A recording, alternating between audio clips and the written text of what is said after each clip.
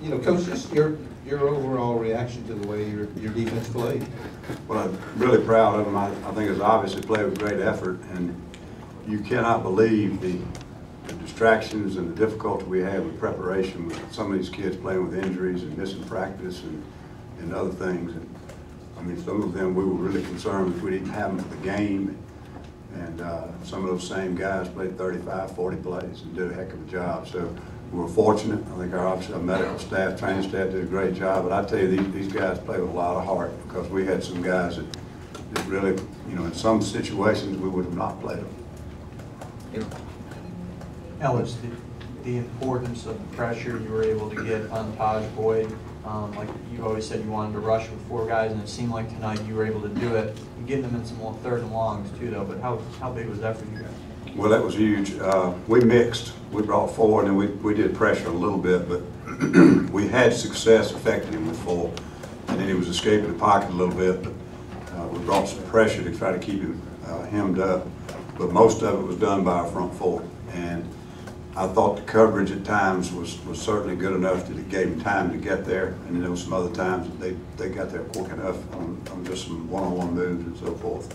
And it made a lot of difference. The only problem we really had during the course of the game is we had a couple of missed assignments on one of the drives, and we weren't fitting up the little counter run up inside. And other than that, I was really proud of the way they played most of the time.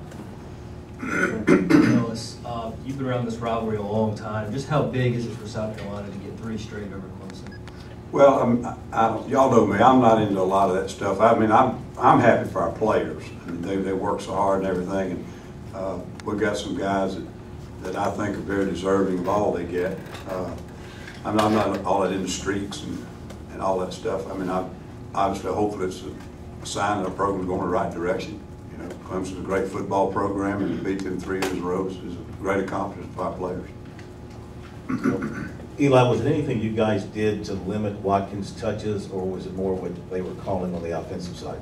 I don't think he was healthy, and I'm not taking anything away from our performance, but he's not full speed right now. And you know, I think basically we played a lot more zone than we usually do, and I think when you do that, sometimes a certain receiver is not going to get the one-on-one routes that he wants to get. Some of the stop and goes, stutter moves, and those type of things, maybe we did a little better job on that.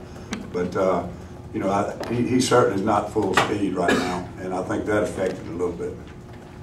Ellis, you've been saying since the first game of the season you're a blue-collar bunch, but now ranked in the top 5 defensively. You still sticking to that blue-collar? I think that was obvious tonight. I think that's what we are. And you know, when we don't play that way, we're not real good. But we've got some good football players. Don't get me wrong. There are a lot of good football players in this conference. Ellis, how would you compare tonight's performance for the defense with the performances you had against Vanderbilt and Kentucky? Well, the one against, those 2 games, we played about as clean. I use that expression about assignments and technique and being on top of things. We played about as clean in those 2 games as I've ever been around a team. And sometimes that happens when you're not being threatened or give up big plays and you don't lose your poise. There were some times tonight that we got out of our skin. We busted some assignments. They sped up the tempo on one series and snapped it on first down a few times. When we tried to get it in a little bit quicker, weren't always lined up that well. We lost a man in man-to-man coverage for the touchdown. But we had some things tonight that we weren't really on top of a game, but it's because of the fact that Clemson's got some playmakers and made some plays, and I think we lost the boys a little bit. But the physical element of it, I thought, was what stayed. The effort and the physicality of it was good all the way through. Ellis, as you mentioned, you guys haven't been perfect defensively all year, and like you said, not necessarily even tonight. But why do you feel like tonight and throughout the past, 9 games, you guys have been such a good red zone defense?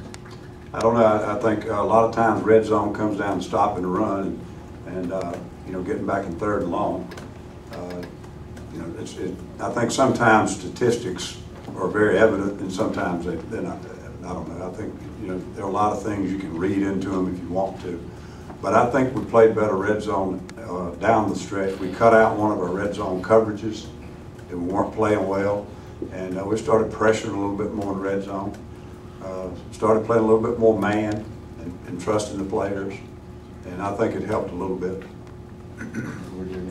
Ellis, the offense held the ball for 37 minutes, scored 34 points. What does it mean for the defense that the offense had such a good game, considering That's running huge, before. and especially when you're playing one of these high-tempo teams that want to snap the ball 90 plays. And one of the reasons they had 60 plays tonight is we got off the field. And one of the reasons is because our offense stayed on the field. I thought the time where we stepped up the most, we had a hard time getting first downs during the stretch in the second half, and we still were able to hold on. But early in the game, I mean, it was obvious the drives that we were having offensively make it better for you, because not only can you get off the field, catch your breath, but you can make adjustments.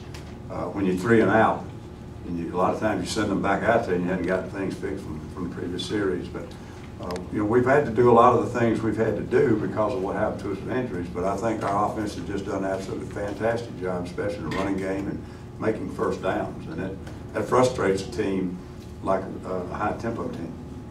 Can't get enough snaps. Use for Eli? Good.